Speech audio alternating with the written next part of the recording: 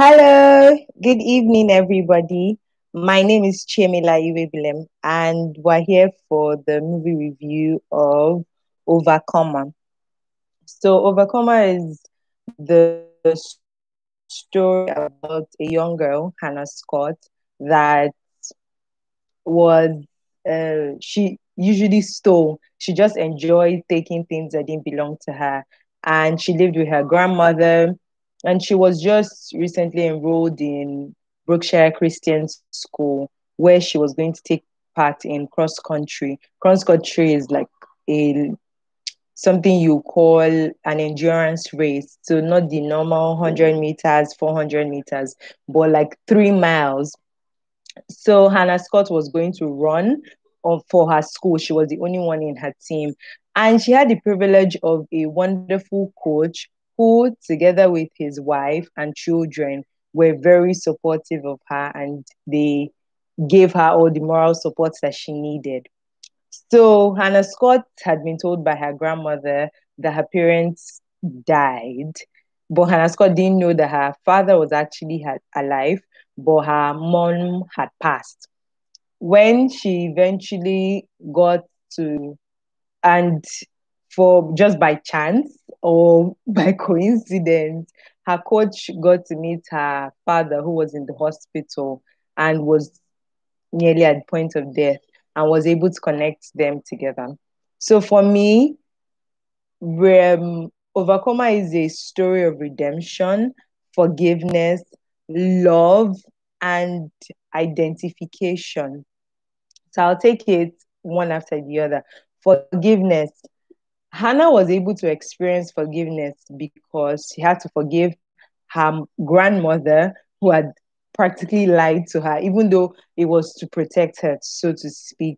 And so she had to forgive her father also, who left her 15 years ago and just ran off and didn't bother about her any longer.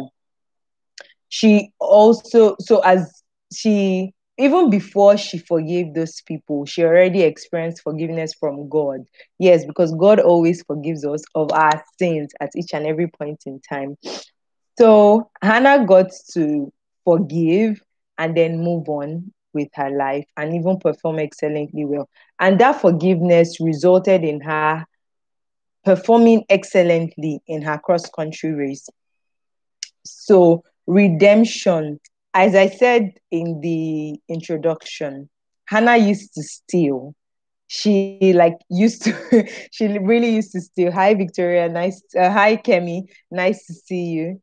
So she really used to steal, and it was a problem because in the beginning, her grandmother found something like, I think it was an MP3 player, and asked her, "Oh, where'd you get this from?" And she was like, "I found it." And her grandma was like, "Return it because I already bought one of this for you."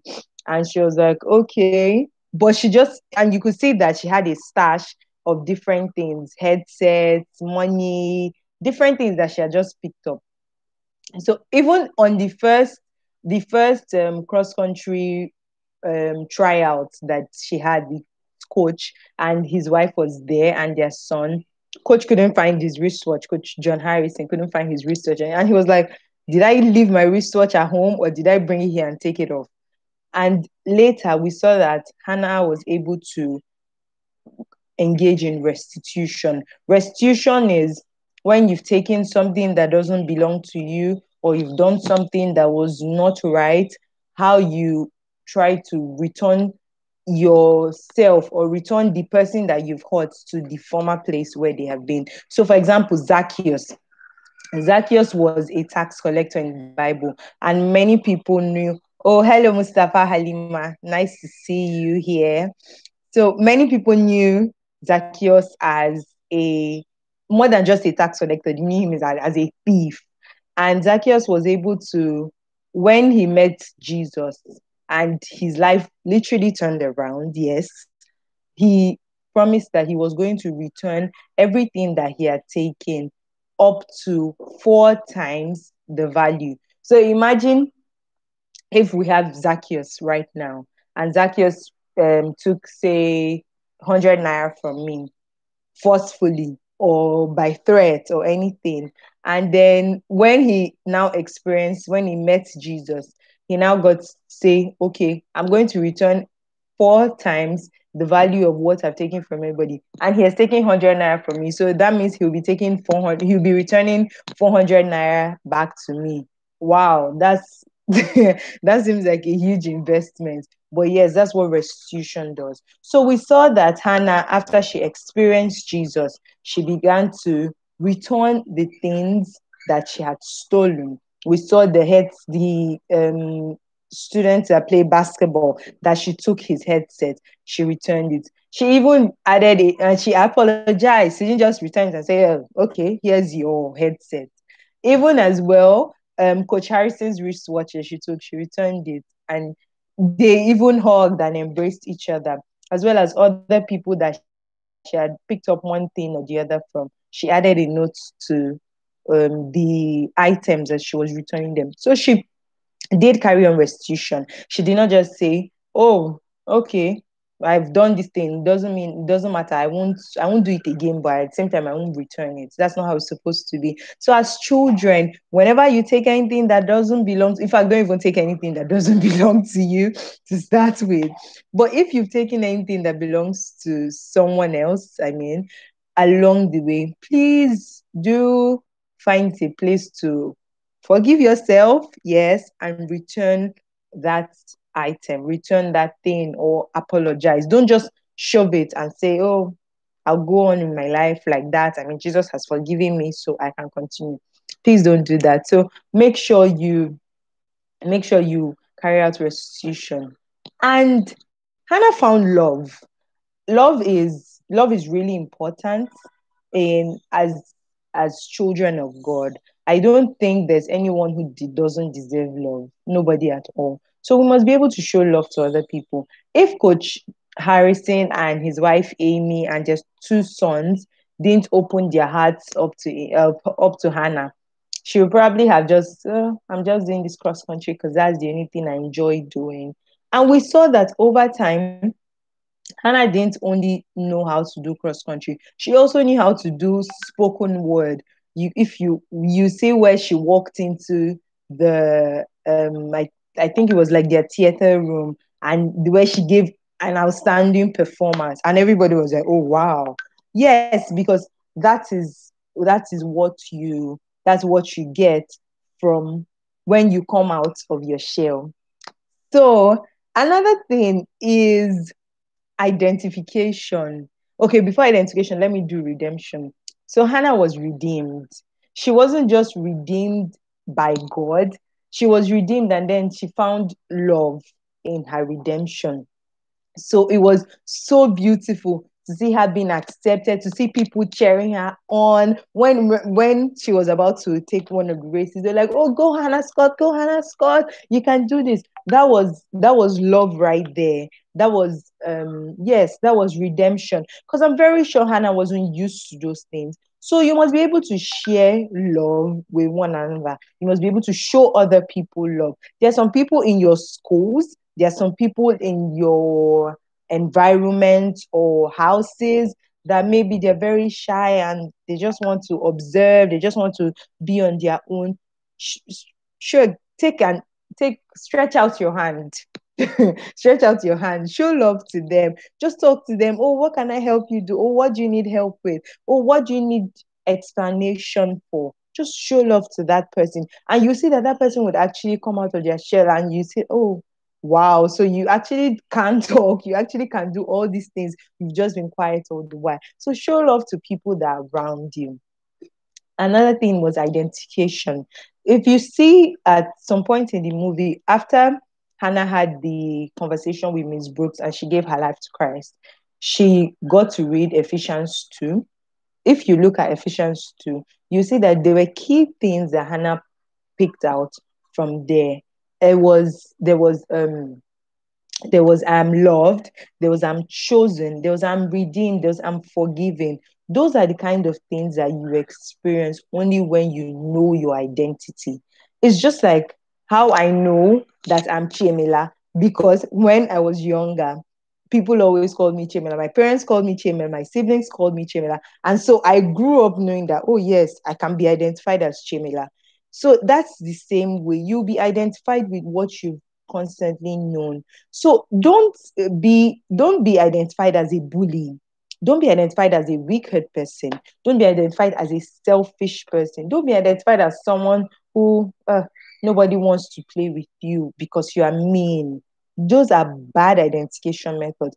For example, Hannah could have been identified as a thief in the beginning. When you saw, you probably said, she steals.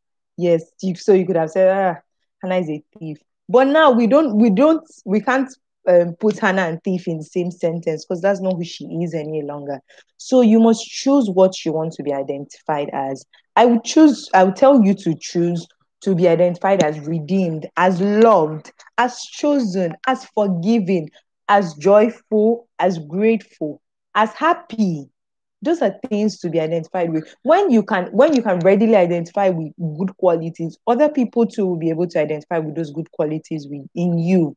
So it is whatever you call yourself, that's what other people are going to call you. So please don't be dampened if you think someone has called you a bad name, or someone has said something bad about you, or someone has described you in a very bad light.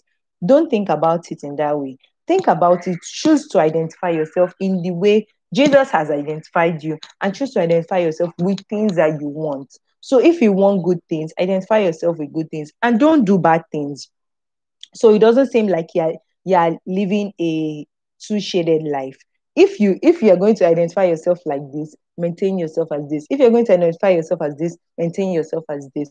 So if you identify yourself as good, maintain yourself as good. And make sure that people around you get to see it, get to experience it, get to experience, oh my God, it's so nice talking to you. Oh my God, I feel so glad that I found a friend in you. Oh my, I can't believe that I missed out on you all my life. That's how it's supposed to be. That's how it's supposed to be. So you see that when Hannah got to meet her father, eventually in the end, it felt like, wow, like I've lost 15 years. Her father felt like, oh, he has lost 15 years with his daughter. And she also felt like she had lost 15 years with her father.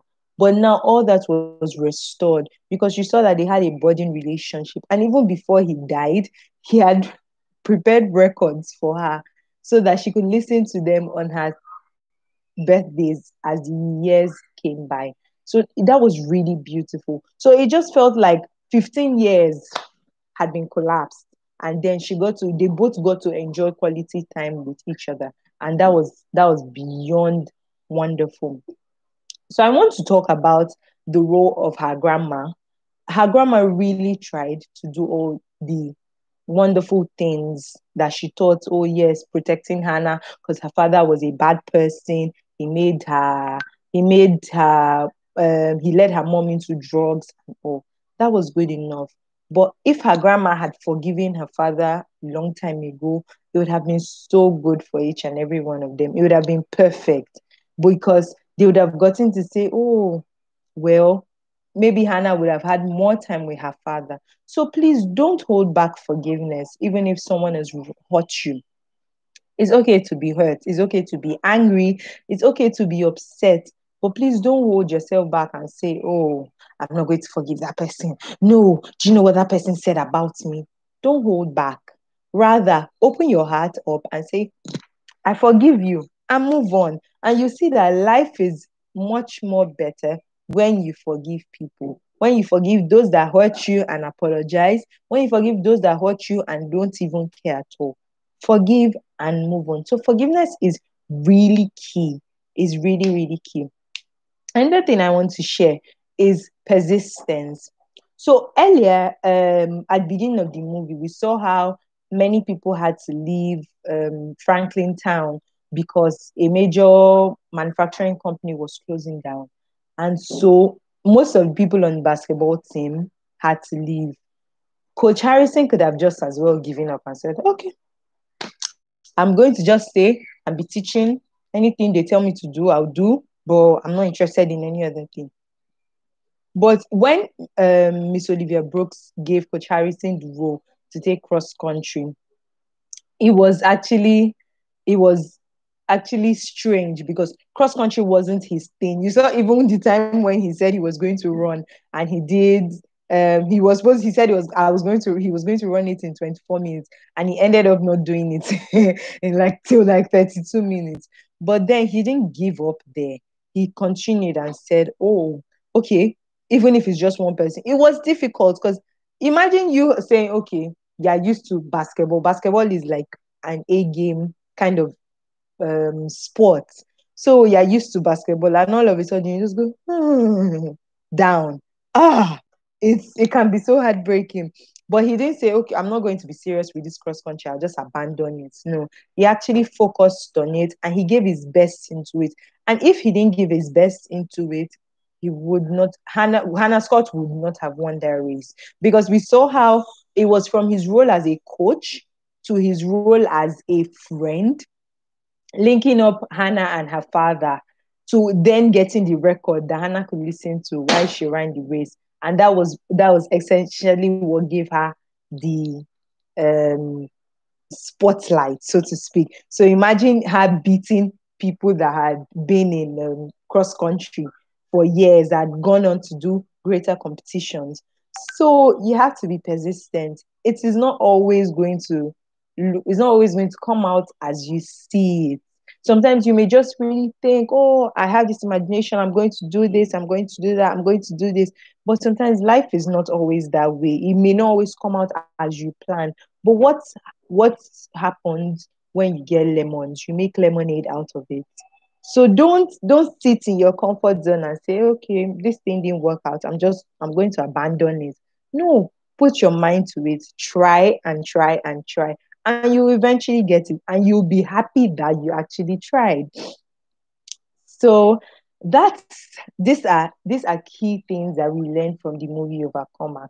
And there is no challenge, there's nothing that is too difficult for you to do. Anything you see that ordinarily looks difficult on the outside of it, you say, no, I'm going to do this, I'm going to conquer it, I'm going to do it well.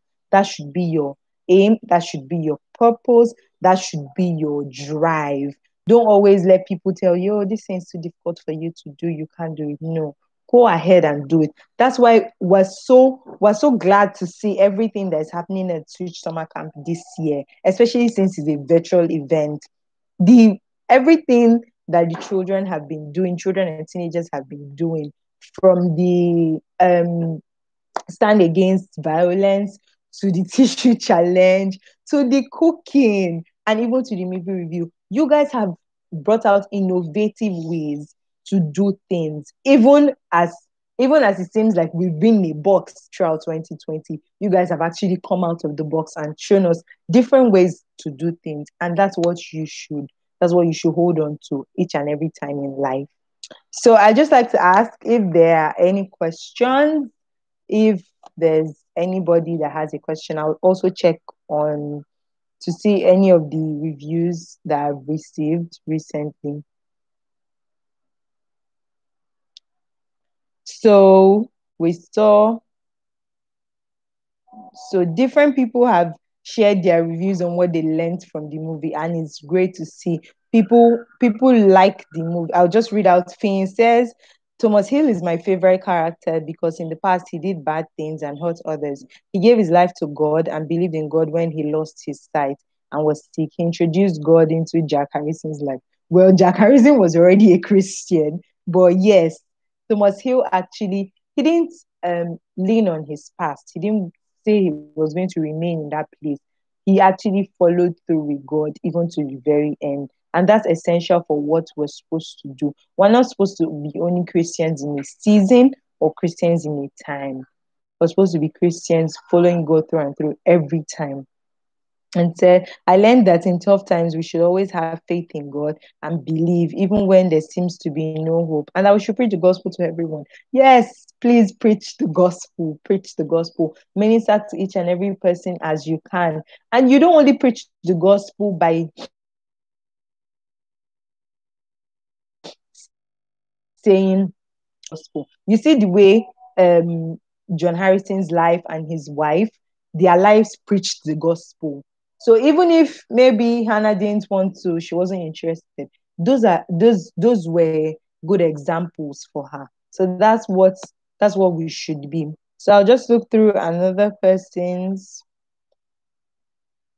Yes, we must not forget. Nicholas said, "Dear Father, help me to never forget to turn to you even in storms." Amen. Yes, there will be a lot of storms in life. There will be a lot of storms, but you must always remember to lean on God, always turn to God at each and every point in time and focus on Him. That that is that is that's very important. We must always rely on God to help us at each and every point in time. And Kemi said, Father, make me to meet the person that will make me successful. Yes, Hannah Scott actually got to meet the right persons. It was, I mean, everything that happened seemed like a coincidence, but they were the right people. John and Amy Harrison, they were the right people. Because if peradventure she said she wasn't going to run cross country, or if John never went to the hospital that day with the pastor, they would never have met. They would never have, Hannah and her father would never have met, and he would have just died, and Hannah would have lost out on that opportunity. So it's very important that we get to meet the right people at each and every point in time. So thank you guys so much. Let us just say a word of prayer. Heavenly Father, we thank you. Thank you for the blessing of your word. Thank you for everything that we've learned from the movie Overcomer.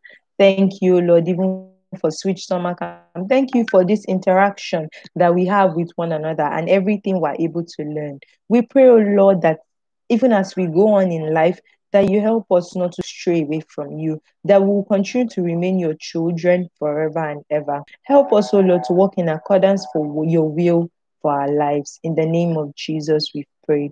Amen. Thank you very much. We are so happy to have you guys, and it's been a fun virtual event. It's been really fun. I never thought a virtual event would come out so fun, but I hope you guys have enjoyed yourselves, and we'll continue on our group chat. See you guys. Bye.